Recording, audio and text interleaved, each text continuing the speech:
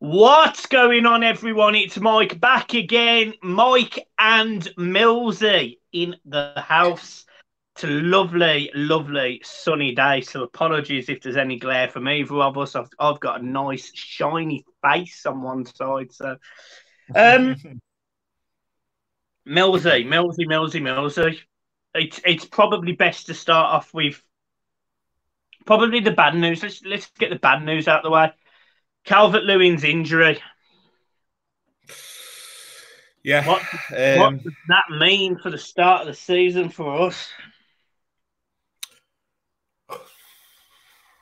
Well, it forces the hand to go into the transfer market, which I don't think position-wise that they wanted to do. I think with the fact that he's played Delhi as a false nine at times in pre-season, I think the fact that he probably thinks he's got that alongside two strikers going into maybe January, where maybe January is where you could then offload someone again, even maybe a Yerry Mina with 6 months left, and bring some money into. I think that was the plan.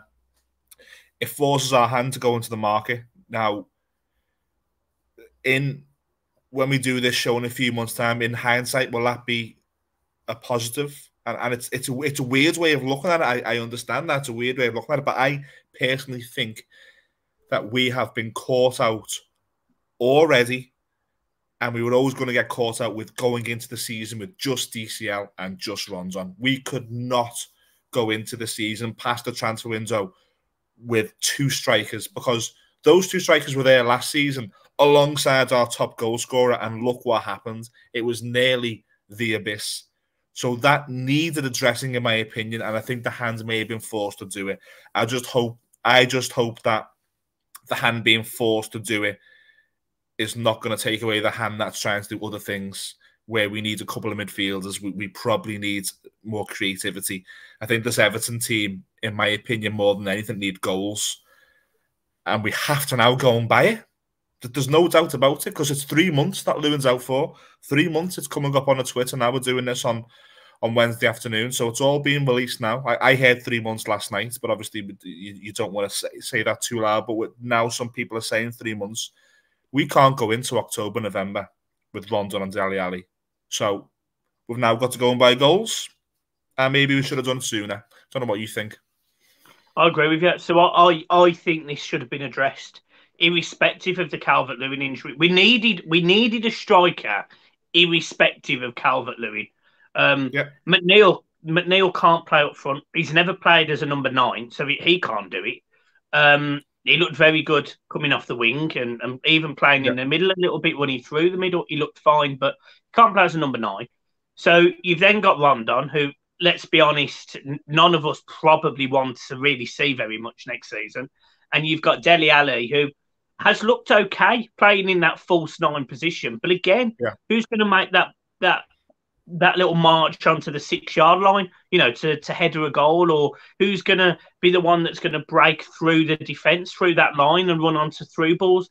You can't play a false 9 in that sense. So we definitely need a striker. We've been linked with a few. We've been linked with Broja, who we know was at Southampton last season. Chelsea were meant to have been interested in looking at him, then they weren't, then they was. So I don't really know what's going on with that. West Ham have been linked with every striker that we have been linked with. So, they might go after him. Michy Batshuayi, we've been linked with, and apparently that's not going anywhere. So I sit here and I scratch my head going, we've needed a striker for probably the best part of 2-3 months, really, because we knew Richarlison or Calvert-Lewin were going. We knew one of them were going. Yeah.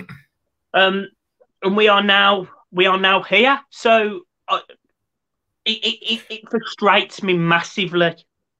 Yeah, and that's why I said it when we talk about this subject again in a couple of months. I'm really hoping, in hindsight, that I don't wish Dominic Calvert-Lewin injured. Of course, don't. I want him to go and have the best season of his life. I want him to go and take his early season form into the World Cup, and I want him to be a success. But if you remember when Roberto Martinez came in 2013, and we had Jelavic and he brought Kone in with him, And all the noises were that he was happy with Jelic and Kone, and that was going to be the two. And very, very early on, before the window shut, but very, very early on, Kone got injured, and it forced us to go get Romelu Lukaku. I mean, what a move that was, by the way. Exactly. And in hindsight, you look at that and you go, you don't wish anybody to be hurt.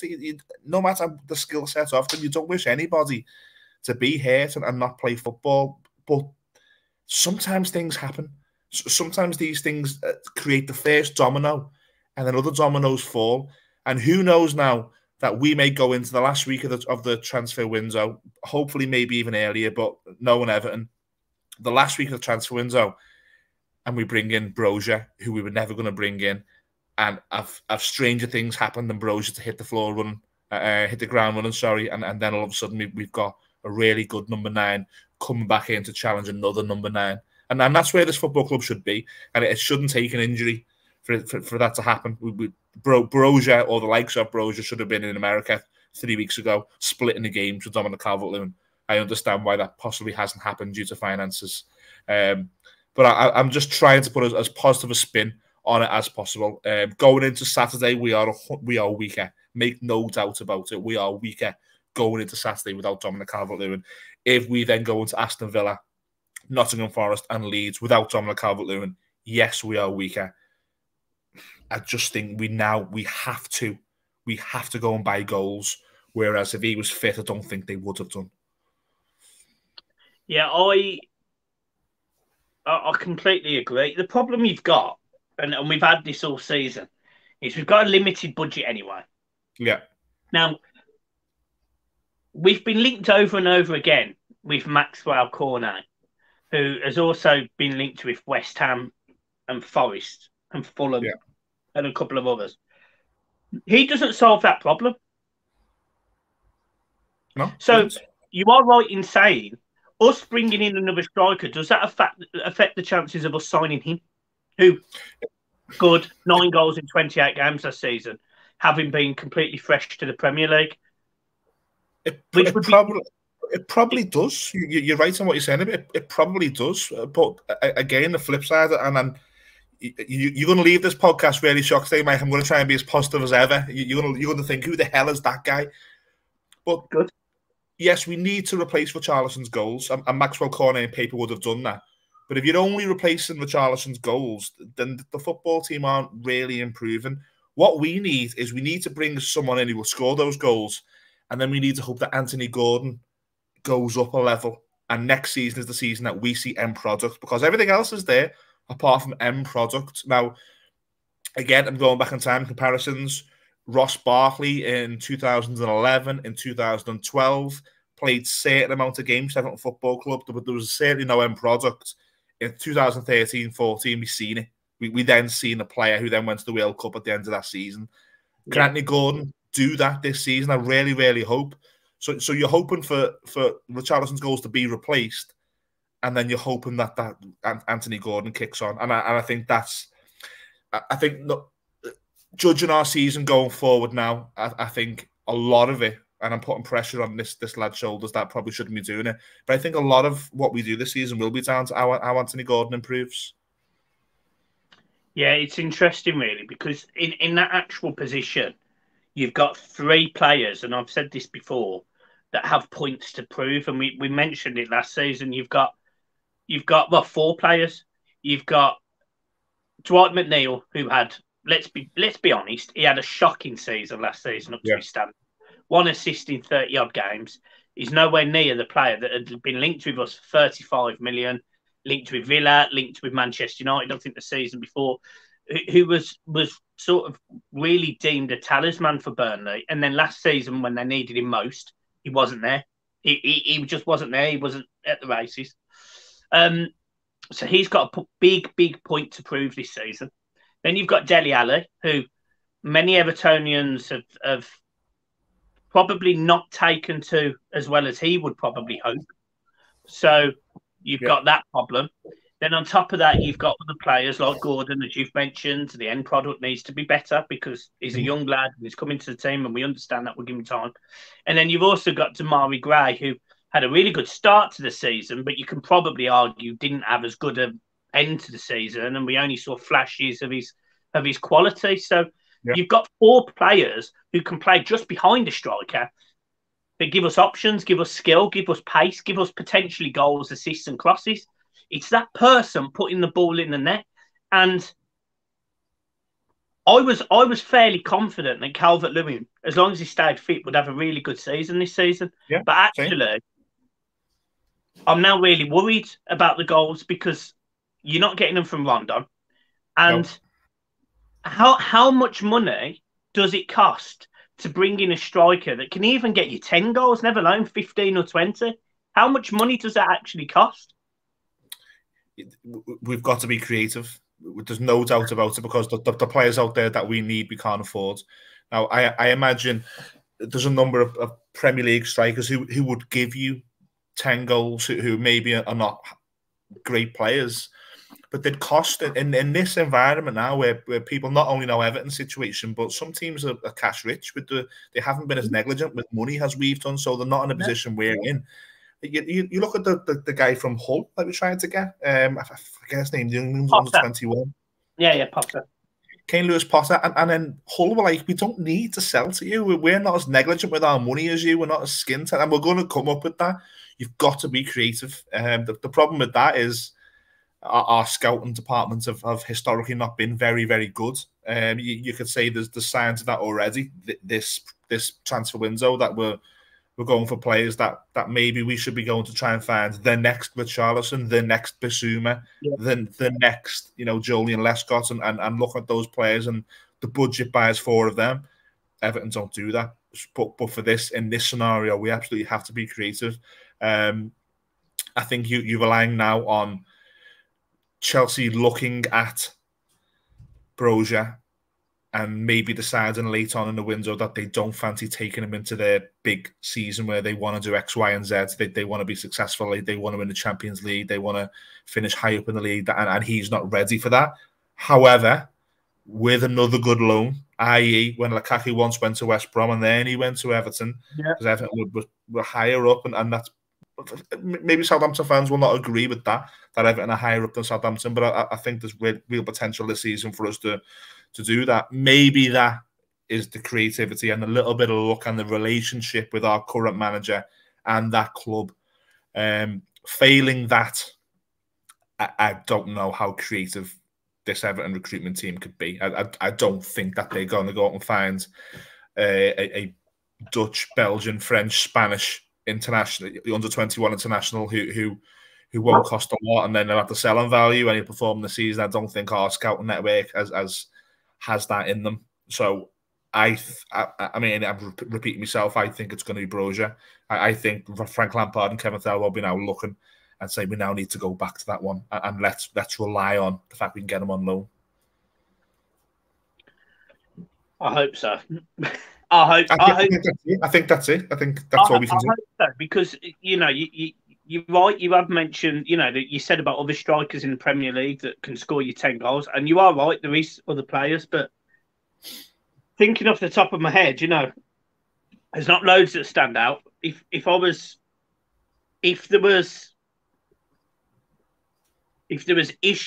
wasn't the whole Liverpool connection, maybe Danny Ings would have fit in that bill, because I don't think it would cost you mega money either. I think Villa they're looking to maybe he can go, so that could have been one.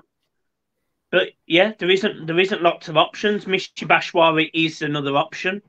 He doesn't guarantee you 10 goals a season, in my opinion, because I think he struggled for about. Yeah, you're right. And again, if you had money, you'd probably go and try and get a Bamford or an Iheanacho or something. But again, you're putting a 2 or a 3 in front of that transfer. We can't do it. Do you think? And this is hindsight now, and this is me asking you a question. Do you think if Everton had a better relationship and things had gone better with Moise Kean, do you think this would be his moment? No. And the only reason I say that is because Dominic Calvert-Lewin went down quite early last season, and we had the nonsense of playing an unfit Rondon and we still let Moise Kean go out on loan. Now I might have that timeline a little bit wrong. Maybe Lewin got injured just after Moise Kean went, but I think I'm borderline right on very close. If you can't look at a squad that has Dominic Calvert-Lewin and Rondon as the only strikers and say we'll keep this kid around last season, it's not this season. It's not. The best thing Moise Kean can do for Everton now is just to score 2 more goals in pre-season and bring that transfer fee forward. That's the best thing. The relationship with Moise Kean was, I think it was gone 2 years ago. I think if I was and it's hard to say this, I'm not judging the poor lad, but if I was a young international player and Carlo Ancelotti was my coach, I wouldn't leave that. I said 2 years ago he'd done that. He went to PSG, went to play Champions League football, so the argument against that is of course. But if my parent club was being managed by Carlo Ancelotti and 2 years ago what perceived to be the ambition that we had, and he didn't stick around for that. He wanted out 2 years ago, maybe more. I think it's... do you know what? I forgot he was even technically still our player until you mentioned him. But I think his chance went a while back, I think. Fair enough. And then obviously we've got kids. So Dobbin, for example, he's been linked with loan moves. Now, I'm not sitting here saying throw Dobbin in as your first choice number 9 for 3 months. I'm not saying that. But does that stop the loan move for him? It has to. It absolutely has to. Now the plan should still be that he spends this season out on loan and he becomes a better footballer, but it certainly can't be until we do something in this window. It can't be. We cannot loan him out. And you know what? People might laugh at this. If we loan him out, and then what happens if Rondon breaks an ankle at Villa Park? Oh. You can't until we've got something in place. He can't go on loan, but the plan should still be for him to go. If Kevin Thelwell's looked at that with the manager and said he'll come back next summer a better player and we'll take him abroad again, we'll have another look at him, but right now he's too raw, then the right thing is to loan him out. But we can't do it at the moment. We just can't until there's a replacement. And the other one's Broadhead, isn't it? Broadhead is somehow still around now. He's had no minutes in pre-season, so I don't even think he's part of it. But again, apparently he's been offered a new deal. I was reading today or something. Yeah, because you can't. It's because he's got 12 months left on his contract, and you can't loan someone out with 12 months left on a contract. And that's the whole issue I've read in relation to Barkley. Like when Barkley's being touted around, apparently, and I don't know this from anybody other than I'm just reading certain things. Apparently, our very small interest was, well, we'll possibly look at a loan, and that was gone. You can't loan him. He's got 12 months left, so you've got to take over his contract. He's on mega money, so that's the Broadhead thing. I think you can't loan him out, and he's very, very close to being a regular or getting some game time for Wales, which may bump his price up if you sign him down to a 2-year contract and you sell him next summer, you might get 5 million opposed to 500,000 now. Yeah, fair enough. Okay, let's talk about another position then that Everton have been linked with the return of Ladrissa Gana guy. I'm not going to undercook it or overcook it. I am all for this transfer. I've seen your video. I've seen your great video last week talking about it. I'm all for it for several reasons. And look, I'm not going to go too much into it, but I understand that religious beliefs and other beliefs are pretty much kicking off against each other. I'm not going to discuss any of that. No. What I'm going to discuss is how good of a footballer he is and what he will add. Now, yes, he's going to come back 3 years older than he was when he left. But what Gana still does, and he did for PSG last season, is he still played 34 games. He still scored 4 goals. He still broke down play. He still played fantastically against teams like Real Madrid. So this is a guy that is still a footballer at a very, very high level. This is I would argue this is an even better signing than what Gareth Barry was. He was on the same age, wasn't he, Barry? That's about the same age, 32. I think Barry was old. I think he was a bit older. But Are you happy with Gana if he signs? Yeah, I am. Of course I am. What the first thing I think of is how good he was. So that then gives you a double-edged sword of, first question is he still that good? Maybe a lot of viewers of this show will be able to address this in the comments, and they watch more Champions League football or they watch more Paris Saint-Germain games. Maybe even you, Mike. I personally haven't watched it. I wouldn't have watched more than half an hour of Idrissa Gana game since he's left Everton, and that would have been me stumbling on the game after 2 cans on a Tuesday night. But it's not me going out to watch him. So I don't know if he's still the same player. If he is, or if he's 75% of what he was, he improves Everton. I would hate for him to come back and be anything less than what to be anything less than 75% of what he was, because that would put us in a situation where we haven't really improved midfield. If he can't stay fit and he can't get around the pitch at 33. Then that will be an issue, but I don't know that. I'm excited by getting the Gana back that I seen play for my football club.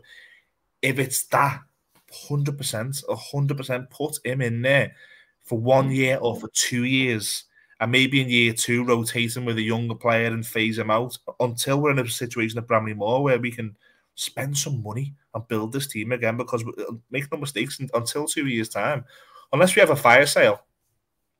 It's 2 years' time when we go again. That's when we go again. That's when we attempt what we attempted for the past 4 or 5 years. We can't do it until that.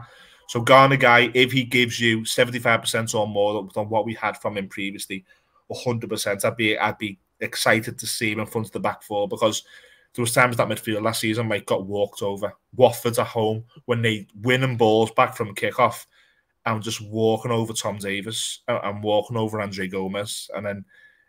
I remember actually thinking, if only you had a Garner in there or you had a Lee Carsley in there, it just wouldn't happen. And that's what we've missed. So, yeah, if that one gets done, hopefully by the time this video's out, it'll be done, or hopefully whenever people watch this. But as it stands now, Wednesday afternoon, it's still not done. And that to me is well, why has that not been done? Some credible people are saying that it's still on. Bobble, Fabrizio, credible people out there who know what they're talking about are saying it's still on. I would be happy, Mike, to get that one done. But again, it's once he's 20, 21, 22 games in and he's played them all back-to-back, he's 33. I think there has to be an element of caution with it. Yeah, agreed. And look, Ghana, what Ghana does bring. So, yeah, look, I've watched him a little bit over the last 3 years. Yeah. I watch quite a lot of football. So, it could be games in Portugal, could be games in America, could be games in France. Doesn't really matter. If there's a game on the football on the TV, I will watch it. Doesn't even have to be English commentary. It can be whatever. And I've seen a few players over the years that we've been mentioned with, and I've thought, yeah, he would be brilliant. I.e., Mateus Nunes was one that I got heavily criticised because apparently I hadn't watched him, albeit I'd seen a lot of him, saw him score some fantastic individual goals, and still got a load of shit for it. So, it's Twitter for you, mate. It makes you laugh. Have you seen, sorry, a little sidebar. I don't mean to interrupt. Have you seen Twitter lately? I don't know what's going on. I'm barely tweeting. It's absolutely. People need to calm the shit down. Honestly, and I might get loads of shit for that, but just calm down. There's people being attacked. I don't care if you're 27 campaign or you're not. Just jib the insults. Stop it. Just stop it. Yeah. Anyway, sorry. I just felt when you said that. When you said I've had it myself. Don't forget, I'm on a Liverpool podcast, so I get it all. I get it myself. But some of the stuff I've seen this week just doesn't sit well. There's all sorts getting said. It should never ever get personal. It's our lifeblood. Everton is our religion, isn't it? It's our pain. It doesn't have to be. Do you know what? If the man next to me just takes his kid because he only sees his kids once a week, and that's all, and he doesn't want against the politics of who runs the football, but fucking fair play to you. If the other fella next to me is passionate about getting this thing right and protesting, fair play to you. But don't be fucking calling each other names and bringing families into it and all that. If anyone's watching this who's doing that, get a grip. Man, I agree. Sorry. Anyway, you get back to when you were being ripped. What was happening? yeah. So obviously, I watch a lot of football, and One of the players that obviously you have watched is Gana. Now, look, he hasn't started every game for PSG. He comes off the bench or he starts games. But what I've seen with Gana is he's prepared to carry the ball a bit more forward. He's learned to play a little bit more forward on the front foot, less sideways. He'll pick up the ball, he'll turn. And he used to do that at Everton and didn't really get the credit as a ball carrier. But what Gana does is he can pick up the ball from defence, carry it 20 yards or 30 yards and lay off a little pass to someone. Now, that works in the system that Frank wants sensationally. Like, literally, he will be a middle pivot. So the ball will go into him, he'll turn, knock it off left or right. And ideally, up front, you'd have a Calvert-Lewin on the end of these crosses. And that's what would happen. Yeah. If that doesn't work, you've got James Tarkowski who's going to ping the ball through the lines, midfield, up to striker, whatever.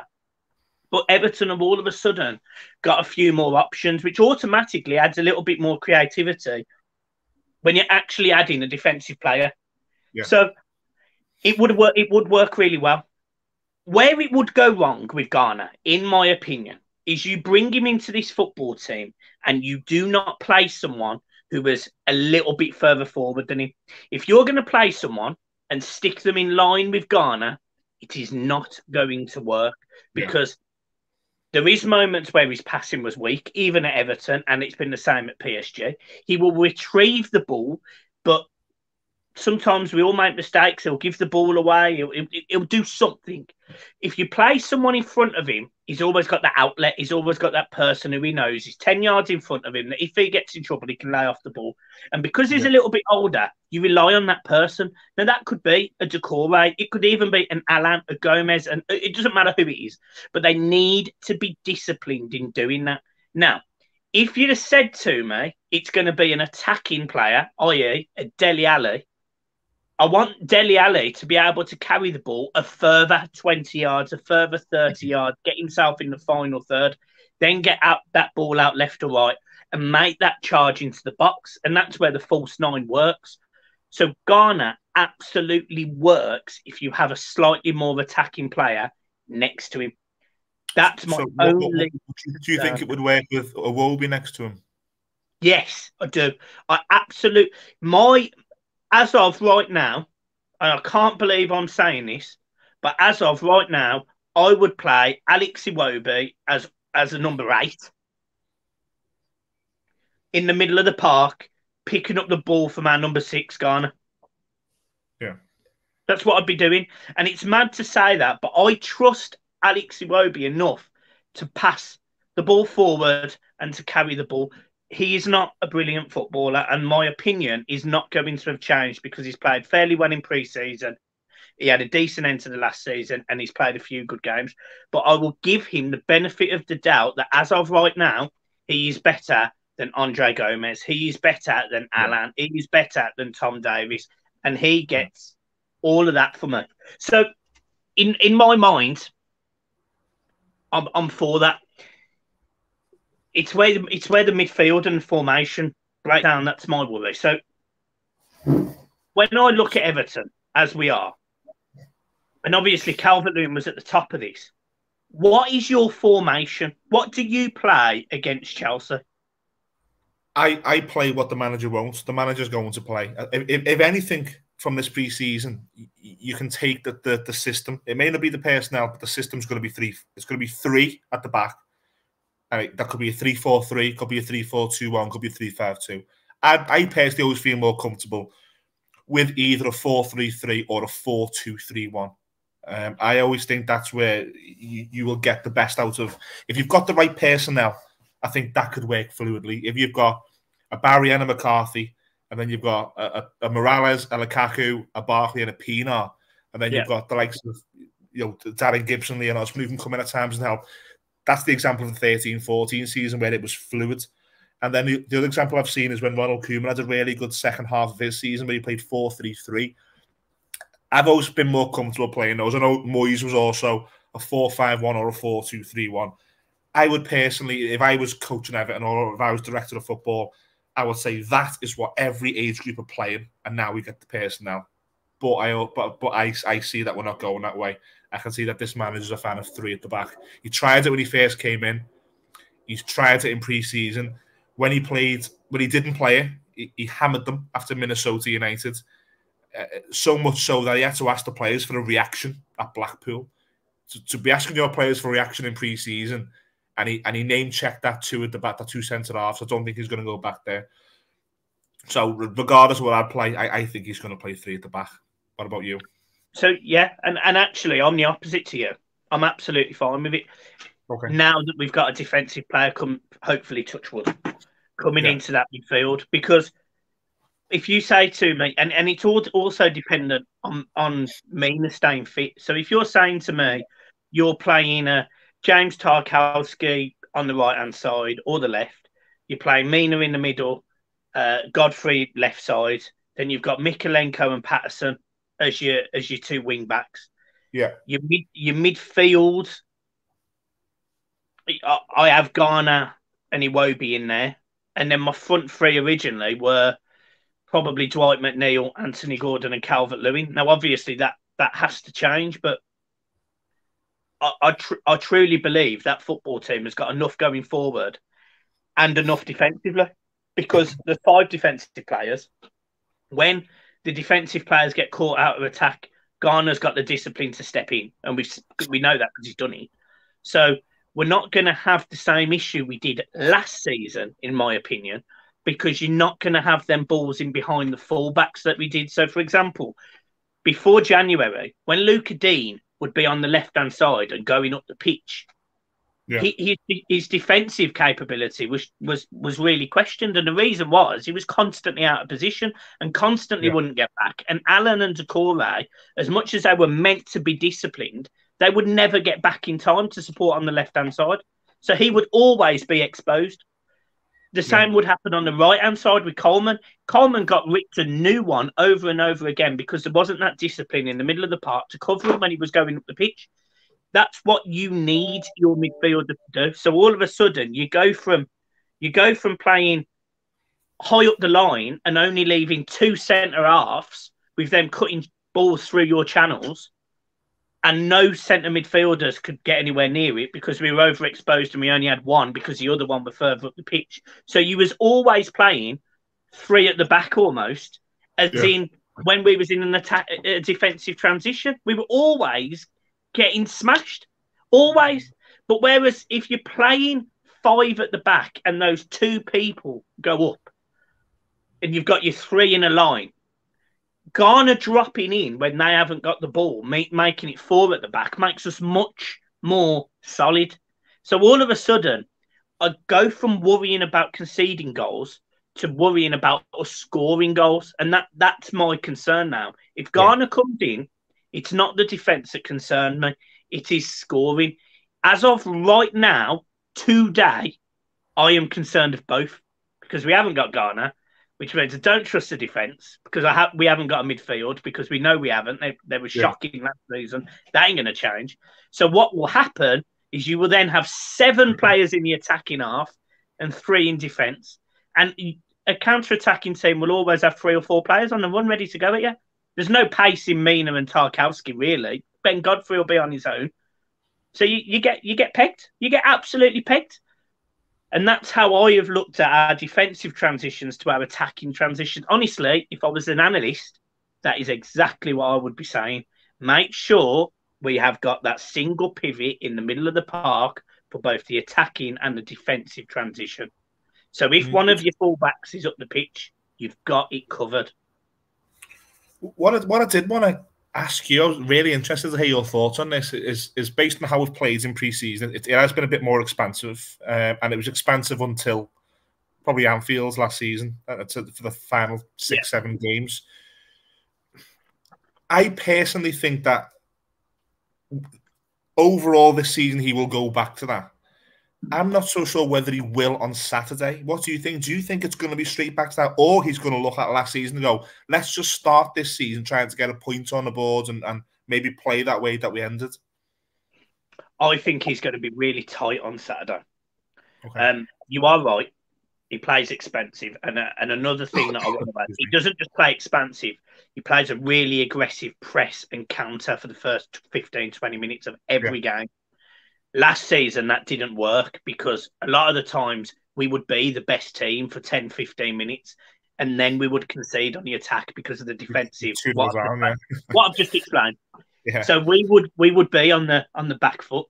Again, adding someone like Gana into that team stops that. So we can press for 15, 20 minutes, and I feel comfortable we're not going to start conceding goals. Chelsea are a different outfit. Chelsea, they've had a very up and down pre-season. They're going to go into this season not particularly high in confidence. I would argue that the fans are concerned. Some fans are happy with Tuchel, some of them aren't. I've never known a football team to be in such a sort of weird position before the season because they've gone from probably being, at the start of this window, a team that's signing Koulibaly and, in my eyes, world-class players, to actually being probably slightly worse than they were last season, which is really weird to say from a perspective. Raheem Sterling in, haven't he? He's the one that they are definitely better than they were last season on paper, but yet it doesn't seem to have materialised on the pitch. So what I truly think is that it's going to be tight. It's going to be aggressive. It's going to be hostile because that's the way that Everton are going to want it. There's going to be the fans going crazy. But yeah, Frank is not going to set up to have lots of gaps, and you're going to see Iwobi,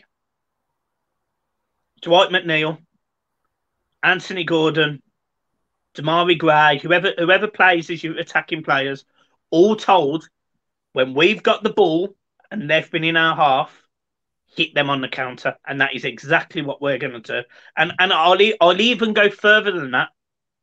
Everton win this game 2-1. Mate, I thought I was going to be positive on this show. You've just left me for dead. I'm telling you, people will go, you're absolutely mad. You can't just add one player into this mix. That is all dependent on Gana coming, signing, and starting. Okay. If he doesn't, I don't necessarily think it's the same way because I don't have the same trust in midfield with Gana, with Doucouré and Allan. And I know a lot of people have said, Mike, you're overcooking Gana here. He's 57 years old. What are you doing? You're putting too much hype on him. But I just know what he adds.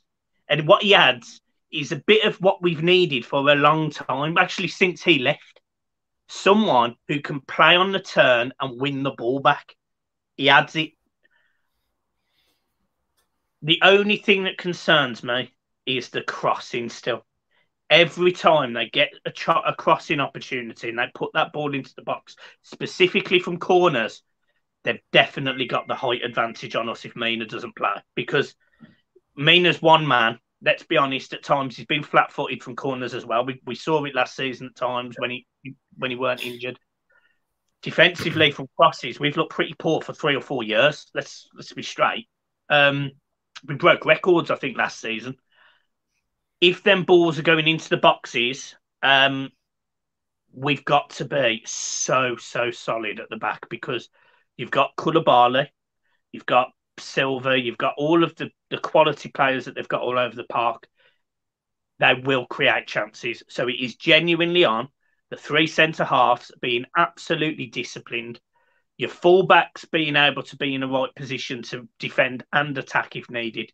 But from a goals perspective, it's about your midfielder being able to get that ball from the corner that Chelsea have, getting it on the edge of our box, turning and playing one of them attackers through because their defence will not be in position because Tuchel doesn't play like that and you play through that line. And if you play through that line, Everton will get joy. They really will. It's everything you say. I can see it. Yeah, I can see it. Everything you're saying makes sense. If not, sack Lampard now and just put me in charge. I'll have you with the system. Hey? There's the problem. There's the motivation. But no, mate. Honestly, look. All jokes aside, I'm really positive about this season. I wasn't.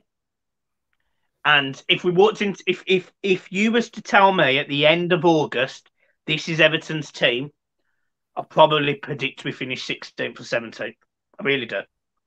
However, if you do add Gana, if you do add a striker, if you do maybe add a number 10 or some whatever, if you add a couple more players to this team, I really think we'll challenge the top 10, 12, which look, that doesn't sound like it's brilliant. That, you know, talking about a mid-table finish is not great for a club like Everton.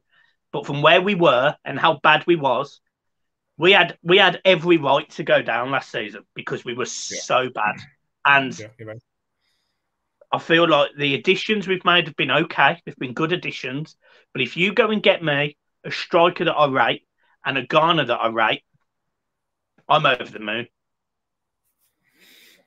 Yeah, I think the last part of what you've just said there is everything. I think if the window had closed last night, good God, it's going to be tough. I still do think it's going to be tough. We done a podcast over last night on our channel, and I said I do think it's going to be tough. I think Everton do need to do more in this transfer window, and that was even with Dominic Calvert-Lewin being fit. Yeah. Dominic Calvert-Lewin could have stayed fit and scored in all 4 games before the window closed. I'd still say we need more, because we do. So I'm probably not as optimistic as you going into the season. I personally feel it's going to be a tough one. I think there's going to be times where we probably not need to come in the show and rant the way me and you tend to do. I think it probably does need some cooler heads. I think last season was more acceptable because we were coming off a season where we just like Carlo and, you know, up until the last week of that season, excuse me, we were trying to get into Europe, and then it was such a quick turnaround in how we fell off. And that manager who was there last season before Frank was just beaming negativity. And so last season, I think there was more. It was more acceptable for us to be so emotional. I think this season our eyes are open more. I'd argue. I think our heads are screwed on a little bit more, and I think there's going to be moments that me and you leave the ground this season, not really enjoy our Saturday nights. There's going to be times we watch Everton on Super Sunday and probably not enjoy our Sunday evenings. But if we go into the season and we don't over-expect, and God love the fans who do, that's all about being a football fan is wanting that. And I'm certainly not expecting anything better than mid-table, put it that way. And I would be very, very happy that if I was sleeping in March and April 2023 because we were 11th and I weren't sitting there worrying about, you know, bringing my children up into a world where Everton could be in the Championship and waking up first thing and checking who was injured and stuff. That I never want to go through that again. So I'm not hoping for more than mid-table, and I'd certainly take it. And I don't enjoy saying that. I do think it's going to be I think there's going to be tough moments this season. Cool. Yeah, I agree. I don't think this is going to be a great season. I think it's going to be a bit of a roller coaster, but I think depending on the next few weeks of the window will genuinely, really significantly affect where we finish. And I think Lampard's got a tough job ahead because a lot of people expect him to fail. A lot of bookies expect him to fail. His favourite to be sacked, and I hope that it proves all of those people wrong, because the one thing you can't say about Everton, in fact, is they won't support this team because we will, and Frank Lampard is absolutely part of that. I love his honesty. He has made mistakes. He made mistakes last season. I'm sure he'll make mistakes this season. He's a young manager, but I certainly won't be turning on him too quickly like I did with Rafa. And to be honest, and I'll say this, you know, you mentioned about the fact it was a few seasons of a season of pretty painful season because Carlo went in June and, you know, all of that, etc. But the facts are we actually had been poor from February that year. Under Carlo, we were poor.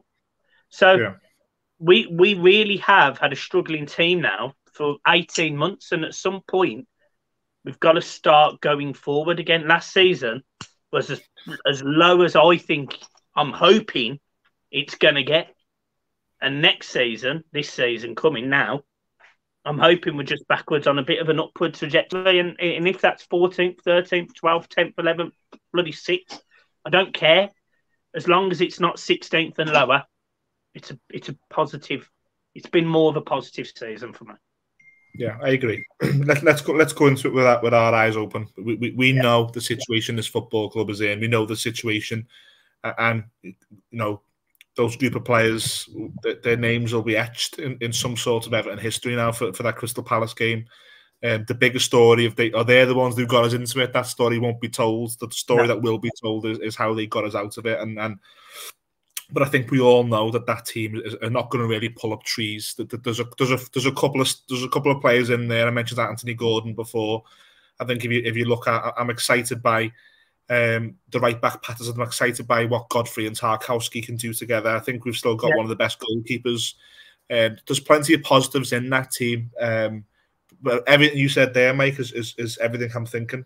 You would now just have to take a mid-table finish and then say, right, let's go and enjoy the last year at Goodison Park, and then the project starts again, because we can't be as ambitious as we want to be as a football club until the financial mess is sorted out, and that will probably be 2024. Until the I's are dotted and the T's are crossed, man. Until we're playing a pre-season friendly for health and safety standards, Everton women versus. By the way, how proud are you that the England women, the Lionesses? I'm not too sure whether you spoke about this already, but good God, man, my house was bouncing on Sunday night. All that does now for me is like opens up a new generation of kids wanting to play football. Do you know what it was? Do you know what it was for me? It was the fact that this is going to sound mad, but it meant loads more to me, because I've coached kids. I've coached anyone from 4 years old up until they were probably 15, 16. I've coached children. And there was only one girl, I remember, only one girl in any of the sessions that I used to run. And I'm really, really hoping that this influences parents to let their kids express themselves on a football pitch. I really hope that this allows children to be more vocal about wanting to play football. And I really hope that this puts schools and academies really gearing up towards female football, because one of the biggest things I'm passionate about is inclusivity and everyone being included in anything you want to do. If people would judge me because I like going shopping because that's deemed as a lady's habit, it's wrong. It doesn't matter anymore. And I really want it that this generation, these fantastic lionesses, and all of the female footballers that over the last 30 or 40 years have started this trend of females football and this upwards trajectory. I really hope that more people go to WSL games. I really hope that more people are committed to the female sport. I'm hoping more schools become inclusive and universities, etc. Because I want to see, that pride of England winning a trophy. It didn't matter that it was females or males. It doesn't matter. It is England. I didn't care when we won the Olympics and, a female runner won the Olympics or a male runner. It didn't matter. And football should be no different. So I am thrilled, absolutely thrilled that this group of ladies, these women, they took on the world, they took on the establishment, and they won. And from going back in 1920s and 30s, where you were having 50,000 fans at Everton to watch ladies football, for the FA to then ban it and for it to then come back 50 years later. Honestly, Matt, I couldn't explain how proud I was. Honestly, I was.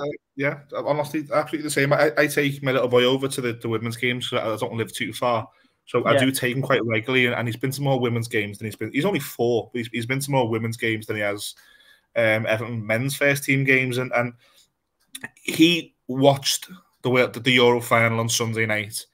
He celebrated, and the biggest thing I take from it, there's 2 things I take from it. The first one is racing to my little boy, is he celebrated that not knowing the difference that it was women who've won it than men. He just seen that it was a football match that England won, and his dad was happy and his mum was happy, and he celebrated it. And the other thing is, my little girl, she's only 9 months, so obviously didn't even know what was going on. However, I'm hoping now when she goes to school and when she has options of what she wants to do with her life, football is now an option for her. It's never been an option for girls, really. You don't see many girls play football. I take my little boy to football on a Sunday, and there used to be one girl who plays it similar to you when you coached, and I just think it's brilliant. It's absolutely brilliant that now every kid's little boys, little girls, that they're now that this should be the start. I think Ian Wright said something after the semis on BBC that if this doesn't give little girls the chance to buy football boots, it's wasted. And I really hope that this is what the start of I will be as proud of my little girl captain Everton women as I would for my little boy, and that's how this country now should view it. Absolutely, couldn't agree more, Millsy. Right, I have nothing else to talk about right now. Have you got anything else, or is that a wrap? Just a 51 minutes. I think we're done. Yeah, 50 minutes quite short for us, but probably people out there are made up that they're not going to get that wrinkled in the bath watching this. They can actually get out and get a bottle of beer before they go to bed. But no, nothing to add. I'm looking forward to seeing you on Saturday. I think you're going to meet me for a shandy, aren't you, or a soft drink, and then we're going to get in the ground and it all begins again. It all begins again, guys. We're leaving it there. Make sure you go to Across the Park podcast and check out Millsy's socials. Hit the like and subscribe button, and we'll see you soon.